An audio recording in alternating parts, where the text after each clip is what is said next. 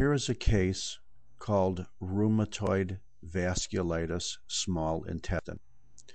Well, the western part of this small intestine doesn't look too bad, does it? You can see circular smooth muscle, you could see longitudinal smooth muscle, you could see serosal connective tissue and fat surrounding the small bowel. You could see a nice submucosa. You could see what are probably plicae, which are submucosal foldings causing an increase of mucosa. And in the mucosa, you could see very, very, very nice villi, can't you? When you get to the eastern part of the small bowel, however, you're starting to see some of the real disease changes. First of all, the mucosa is absent. In other words, it's ulcerated, isn't it? Second of all, the amount of blood vessels and the amount of chronic inflammation surrounding the blood vessels in the submucosa is quite intense.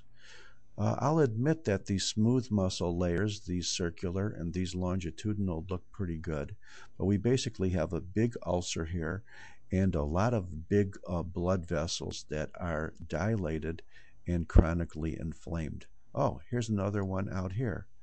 Let's take a look at this.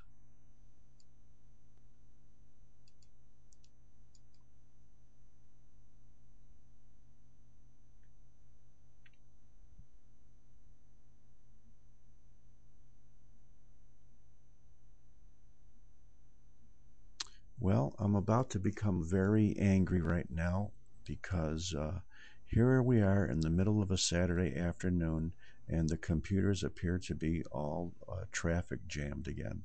Anyway, in these blood vessels you can see that there are cuffed by a significant amount of chronic inflammatory cells, and the walls of these blood vessels appear once again fibrinoid necrotic, or having that type of necrosis in which the blood vessel wall looks like fibrin.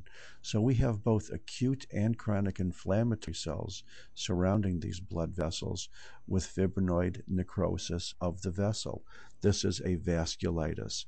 So now you know that rheumatoid arthritis is not just merely an arthritis, and it's not just merely a synovitis.